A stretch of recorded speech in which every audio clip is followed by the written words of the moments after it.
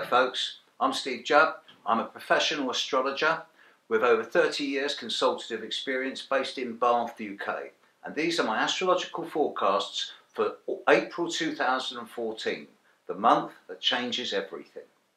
Enjoy. And this is the global horoscope for April 2014. I've been waiting for this one for decades. This is the time where I believe a large number of fundamental changes in the structure of human life planet-wide are going to be seen in the future to have started. This month is trigger time. There's going to be a number of developments which are going to radically alter our long-term perception of the future. The ongoing Uranus-Pluto square, which has been around for 3 or 4 years and will be around for another 1 or 2, is now entering its final peak of activity. And the opposition to Pluto and square to Uranus from Jupiter that's been around since August, September of 2013 through to the current time is also now at its peak of activity. This T-square that's been around since January is now entering its final phase, and it's coming to the attention of Mars moving retrograde in Libra and entering the Grand Cross pattern at the end of this month. But before we get there, there's a couple of other very big astrological significant developments. One which falls outside the remit of this forecast, but is so big that it must be mentioned. And that is the Aries new moon of last month on March the 30th, just 2 days ago if you're watching this at the start of the month, which is such a significator and a transit of big change opportunities, whether that change is in a fixed and rigid, more disruptive, chaotic, dramatic and unpredictable way, in which case it's going to be militaristic and there's going to be conflict and it's going to get nasty, or change in terms of novelty and stimulus and innovation, where it's going to be much more people driven and individuals driven rather than combines or corporates or militaristic. And the jury's out on which way this is going to go. I'm recording this about a few days before that new moon. In the middle of the month also, we do have a total eclipse. Now, in the prelude to the Grand Cross, there's successive waves of astrological intensity getting stronger and stronger, which develop during January, especially the start of January 2014, and then gradually crash more and more on the beaches as we get into February and especially the end of March. And as we move into April, it's full on. The roller coaster is engaged, it's still accelerating, but it's already looping the loop and getting faster.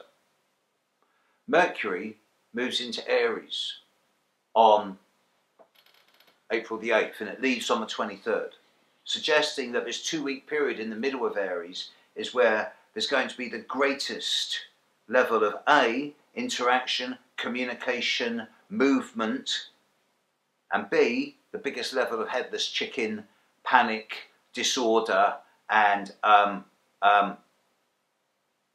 incisive actions. And in the middle of this 2-week period is April the 15th. There is a total eclipse of the moon taking place just after sunrise in the UK on the morning of the 15th, taking place just after sunset, I imagine, on the other side of the world. And although this eclipsed moon doesn't significantly affect the aspect, the Grand Cross pattern, the fact that it's in Libra, fairly close to retrograde Mars, and it's a total eclipse, is not a positive omen for the world. And it does seem that this points to further, because it's in Libra, discord, disagreement, and fragmentation. Whether it be Middle East, Ukraine, Eastern Europe, boy am I looking at North Korea and China. it does seem that this month is going to be the most extreme period of this year in terms of risk, in terms of danger. It's a very explosive month. And I do expect a number of sudden militaristic and economic stroke financial stroke political developments and decisions which are going to change a lot of futures. It's going to be done by necessity, not desire. The games are shifting, folks, and you can either choose to see this as something to be scared of, to be worried about, or you can see it as a game changer where you can get out there and you can actually improve the future for yourselves and for everyone else. And I am seeing now, as a lot of people, I'm seeing it as a time of opportunity for fresh starts and new beginnings, and to break free of the power structures that have had an almost slave-like hold over our consciousness over the last 200-300 years. It's time for a revolution of consciousness. It's time for some type of new game plan in the way that society is structured, that is not driven by profit or greed, and that is driven by an idea of community benefit, where we genuinely look after the people who can't look after themselves, where there is proper, affordable and potentially free medical health care for everyone, where there is a respect for the environment, where there is a desire to nurture the old for their wisdom as much as the young for their vibrancy, and where there is the desire for humanity to live with each other equally, regardless of gender, religion, age or colour. Because if these things aren't a part of our future, we're screwed. And this month is going to go a long, long way to dictating the long-term future for this planet. From an astrological level, this is it. This is the crunch time that's been brewing for many, many years. You have to make decisions now based on integrity and dignity and your conscience. And if you can ride these waves, if you can grasp this energy that's flowing, and it's not a nice, gentle sine wave, it's jagged and electrical. You can't control it. You can't ride it. You can hitch a ride. You can surf a bit of it. And if you can do that, you can find novelty, stimulus, innovation, fresh beginnings. This is a time to live a little bit dangerously, to take a few chances, to begin again. What you've got to lose? This is the Grand Cross, this is it. You can't run away, you can't hide, so go and ride it, go and have fun. If the earth were my patient now, if the earth were my client, I'd be saying, look, you've been waiting for this one for the last 25, 30 years. Enjoy the ride.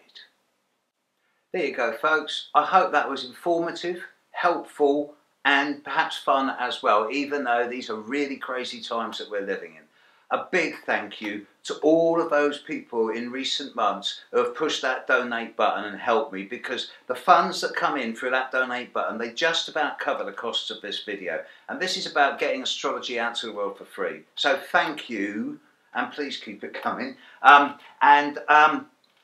Yeah, Steve Judd Astrology on YouTube. It seems to be taking off. Thank you to all those people who have subscribed. It seems to be going up something like 20% a month at the moment. Catch you next month. Survive this month, and we're through the worst of this year. Bye.